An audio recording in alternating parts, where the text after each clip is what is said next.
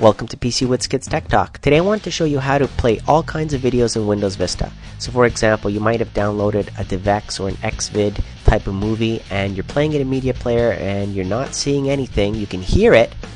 Maybe you're looking at the visualizations here, the effects here of playing the file, but you're not actually seeing the movie or the video. So you're missing the video codecs, basically, that's why. So you need to download the Vista Codec Package to enable you to play those. So go to softpedia.com and download the Vista Codec Package version 4.7.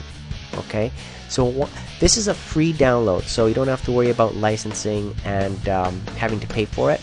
Okay, just download it from one of the available sites that it has for you, and once you've downloaded it and installed this package, then you'll be able to play these types of movie files like an Xvid or DivX, that have certain types of audio codecs also. So sometimes maybe you're able to play the video but not hear it, right? So this package has all kinds of codecs that allow you to play a wide variety of file types. Okay, so try it out, okay, and see if that works for you in media player, right? So we're not talking about a QuickTime or Real Player necessarily. We're talking about using the media player.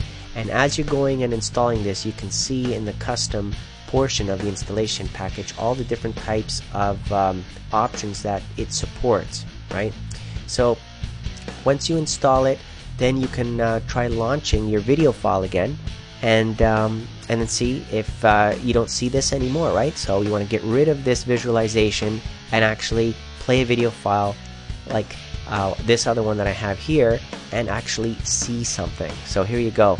Now I'm able to play this video file and listen to it without no problems. So there you go, the Vista Codec Package, a free download. Hope you enjoyed this video and thank you for watching.